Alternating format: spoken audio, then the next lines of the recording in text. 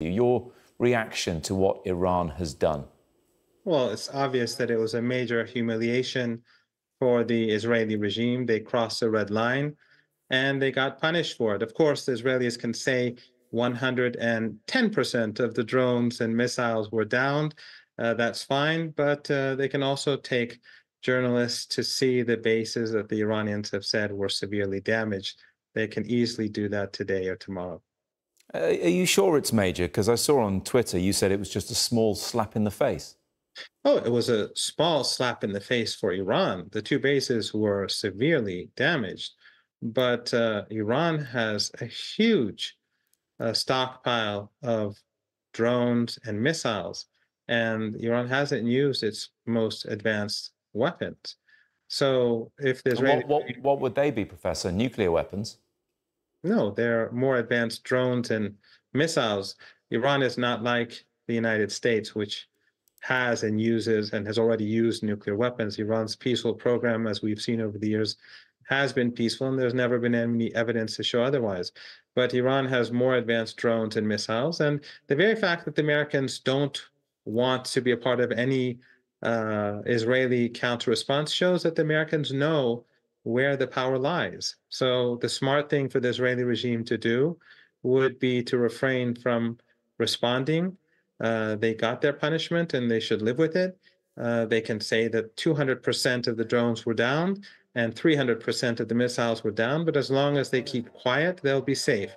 But if they strike Iran again, it's going to get much worse. And do you think that could happen? Well, the Israeli regime is a genocidal regime. It has no morality. It has its leaders are not sane in the way in which we would view people as sane. No sane person carries out genocide. But I think they also are calculating what will happen. If the regime continues to attack Iran, then Iran will attack harder next time. And then if they do it again, Iran will continue to strike back. And that is not something that's sustainable for such a small and vulnerable regime, which is already lost on the battlefield in Gaza and on the border with Lebanon. Do you think either government has the best interests of its people at heart? Yes, Iran definitely does. Iran is protecting its citizens. The Israeli regime bombed an Iranian embassy, murdering people, and your government, the British government, refused to condemn it at the UN Security Council. The US government and the French government refused to do that. So when the West prefers the law of the jungle, and when they believe that they can strike and kill and carry out genocide whenever they want, but others cannot respond when they're attacked, then the rest of the world has to devise means by which to protect themselves. And the reason why Iran has such a powerful missile and drone capability that even Western capitals acknowledge grudgingly is because Iran has to protect itself from these sort of aggressive actions. So the Israeli regime, I think, will think very carefully in future about striking Iranians. In fact, I think the most important thing that comes out of this exchange is that uh, Iran has struck the Israeli regime directly.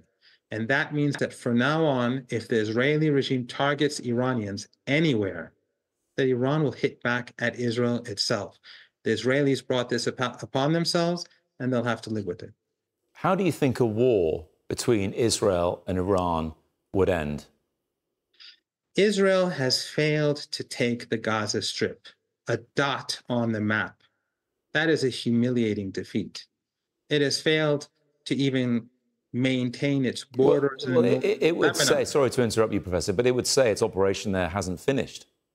Well, after 6 months, if they can't take the small Gaza Strip, that doesn't say much for the regime. Iran is the most important country in Western Asia. It's the most powerful country in Western Asia. And Iran has the upper hand. If the Israeli regime chooses to continue this conflict, they will pay a heavy price.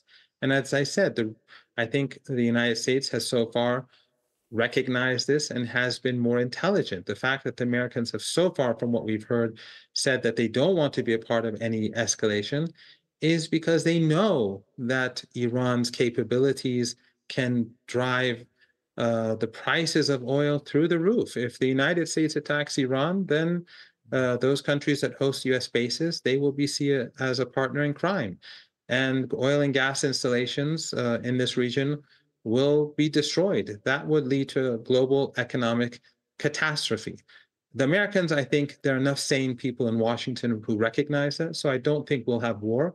So for Iran, going back to what you asked before, is the government acting in the interest of the Iranian people? Yes. Iran has never initiated a war, but Iran has shown the United States, the Israeli regime, that if they initiate conflict with Iran, they will be punished. And that is what has kept our country safe.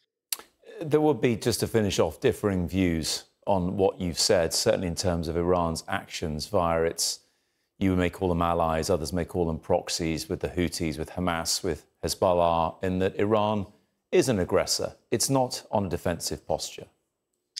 I think you and I both know, and your colleagues know, and everyone knows, that the Israeli regime is an apartheid regime. It is an ethno-supremacist regime. It carries out ethnic cleansing, and it kills Palestinians on a regular basis, not just in Gaza, in the West Bank. And what we are seeing in Gaza has been going on for decades. And right now we are all witnessing a genocide.